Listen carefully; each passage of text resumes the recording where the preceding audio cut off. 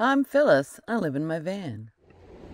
Hello, my tribe. I'm here today with my new friend, Mitch V. Say hello, sweetie. Hello, everybody. She's an awesome chick, and she's got a great minivan that she's going to show us in just a few minutes. But first, would you tell us how long you've been living in your van? Absolutely. So I started in May of 2 years ago, which I guess 2021. So I got like 2.5 years. It's been quite a ride, but it's a pretty nice little van. I'm really stoked to show you guys. Yeah, that's great. What do you like about living in a van?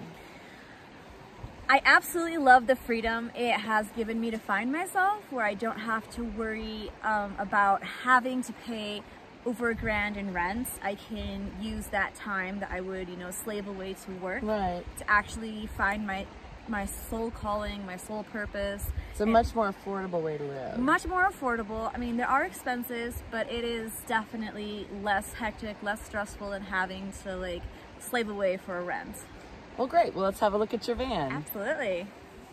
So, would you like to tell us about your van?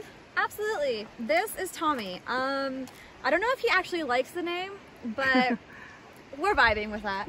So this is my 2007 Toyota Sienna.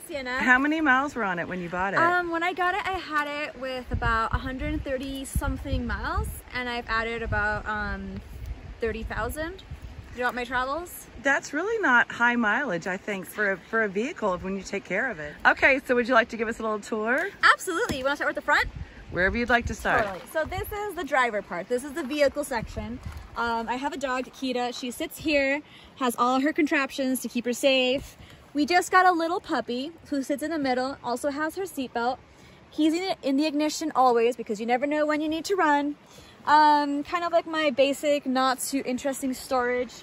Just like secondhand things I need to go donate, laundry, the big water jug, crystal collection on the dashboard. Well, you have to have it. Absolutely. So would you tell us more about how you restrain your dogs when you're traveling? Because we were talking about that yesterday, and you said they feel more secure, plus they're safer. Yes. So I hooked on here, if you guys can see, carabiner with a little strap, and this one hooks onto my dog's harness, which is this one. So you just designed this system yourself? Yes. Okay. My dog was having anxiety on the road, just like in the car, flopping around, getting hit on the dashboard. Right. And I can't have that happen with her. Right. And she can lean out the window. I'm not scared of her jumping out. I'm not scared of like if I have to do those like super brakes for the exit, no issues. Right. I have another little seatbelt one that I found. This one is like a bungee seatbelt, a professional seatbelt for dogs. It hooks onto the seatbelt buckle. Where did you get that? At a thrift store, of course. Awesome. Okay. But I'm sure you could find it at PetSmart or something. Absolutely. Like that. Oh, they sell them Amazon, PetSmart, Petco, anywhere you want.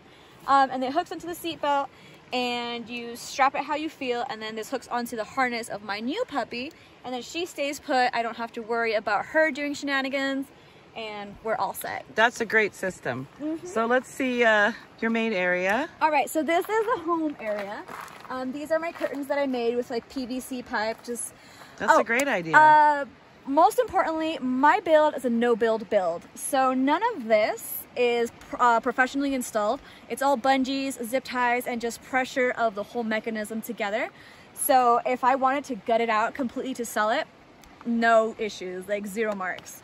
So the curtain rod, first of all, is a PVC pipe that hooks onto the frame, onto the little plastic stuff. And I have my curtains. I have my welcome alien crew, because we are aliens here.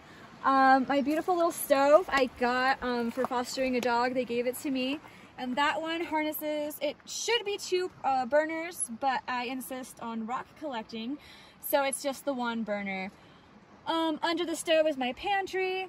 Above the stove are my seasonings and then my lighters. I do have a little fridge I would love to show you guys.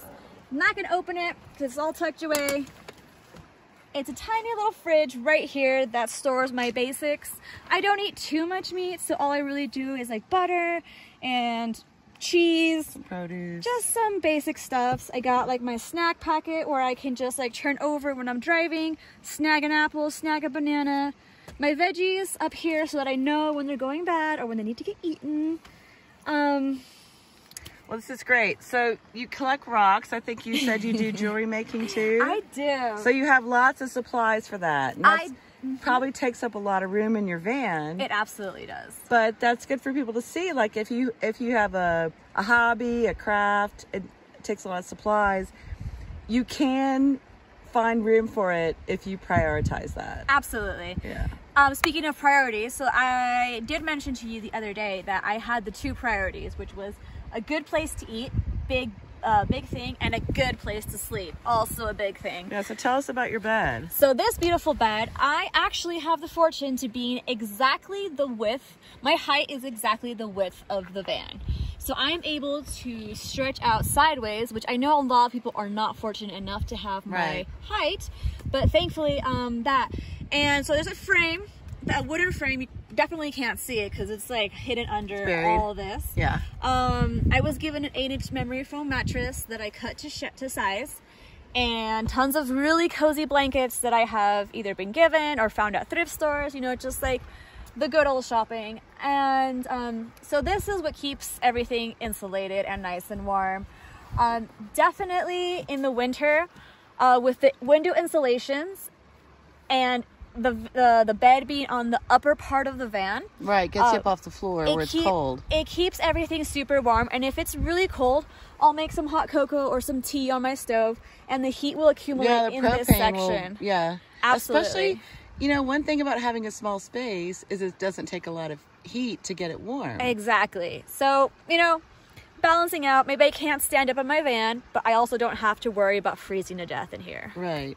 Well, this is a beautiful van. Thank you. Let's show them the other side. Oh, with my kitchen stuff. Yeah. Absolutely. So this is my other side of the van. Both sides have screens that I installed so I can have these windows open. No mosquitoes, no bugs. It changes everything. So once we open this and open the curtain, I have, of course, crystal collections because, of course, but most importantly, I have all my kitchen items. They are not organized, so please do not think that this is that what looks it really organized looks like to me. Oh, thank you. And you fit a whole lot of stuff into a small space. A lot of stuff, which is really impressive. A lot of stuff definitely has to be dual use. Right. So I don't know, like a board will be a table, and all this section, the netting I got on Amazon, super easy. And a lot of my things are foldable strainers, tiny compact water bottles that fold up. I have everything I really need, and I don't have to struggle or settle for using items that are not appropriate for what I really want them for. Yeah, if you're not organized, you can't have just a pile of stuff because you don't want to dig through it whenever you're looking for something. Exactly. So where is that? It's the bottom of the pile. Yeah, that's really inconvenient in a van. This looks like maybe organized chaos. That's the perfect term for it, organized chaos. But honestly, your van is super organized. I think it's really great. Thank you. I really appreciate that. It has been a trial and error process throughout the 2.5 years I've had it. It did not start off like this. It was absolutely disorganized chaos back then. Just boxes everywhere. And then I realized that boxes are not the way to go in a minivan. You want to hang things, use vertical space, use ceiling space, and bags. Bags are the way to go. Little tiny bags, big bags, whatever you want. You change your perception, your way of living from like cabinets and squares and like furniture to things that have dual use and are much more smaller and compact. Well, that is Lily. That's our new addition. She, they said she's not cute at all. They said she was 2. I highly doubt that. Very grateful. She loves her new life. Makes tons of friends. Don't you think Nomad dogs have the best lives? They do. They do. I agree. And this is Kita. This is the reason I made the van. I built the van. Again, with the whole rent situation, this is Buddy. The whole rent situation was kind of getting to me where I had to work too many hours. And, you know, we have dogs for for 1 decade. Right. I really didn't want to waste her decade of life with me working to just afford a place. So I got the van, I bought it, and I built it out for her pretty much. And she knows it's her van. It's her safe space. The bed is her safe space. What a good baby. What a pretty baby. Well, thank you so much for your time. I really appreciate it. Absolutely. It's been a pleasure. What would you say to someone who's thinking about doing this, but they think they can't afford it? You totally can. If you can buy a van for $800, You can build it out with recycled material. And you don't need a professional build out. Like you just, all this stuff is off the shelf. Off the shelf. I did have help building the bed frame because I had a friend who offered to do it professionally, and he's a carpenter. So I said, sure, why not? But everything else has been built kind of DIY. Well, thank you so much for showing us your van. Absolutely, anytime. Bye. Bye, guys.